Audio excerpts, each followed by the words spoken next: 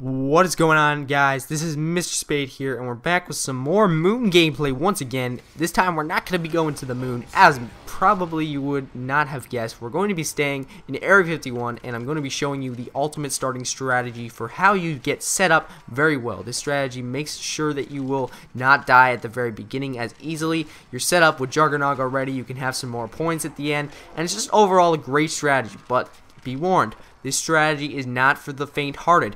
If you are not good at zombies, do not attempt this strategy. You will die very quickly, and you will not be able to survive very long. This is for the strategy for those beasts, the ninjas at zombies, the guys who are very knowledgeable about how zombies work, and they can easily escape the zombies without much trouble at all. So, the main basis behind this idea is you need to stay in Area 51 and try and get Juggernog as quickly as possible. You want to try and get Juggernog before you teleport to the moon. Now, this may seem like an impossible task, but don't fret, my friends.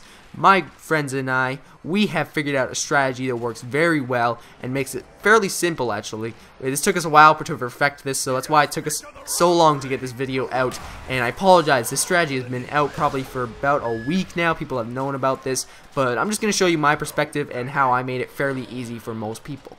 So, the way you do this is you have one person, aka me, running the rape train down here. This is the train that you have of zombies, the Congo line, cha-cha-cha-cha-cha-cha. So, you have that Congo line of zombies, you have that rape train, you have the kiting strategy, whatever you want to call it. And this guy, he's going to be the point farmer. He's going to try and get points as quickly as possible, using all 40 bullets in his gun and using his grenades and his knife to the best of his advantages.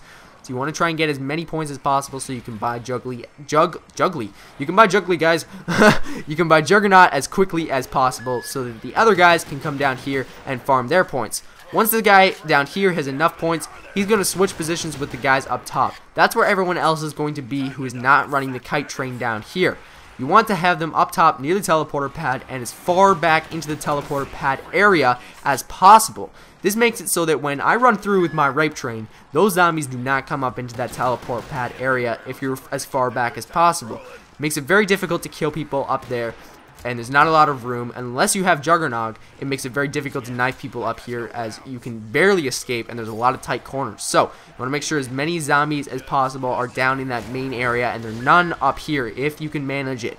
The guys who are farming the points are always going to be down into that main pack-a-punch area and doing the kiting. The guys who are just trying to stay alive and fight for themselves are going to be up here near the teleporter.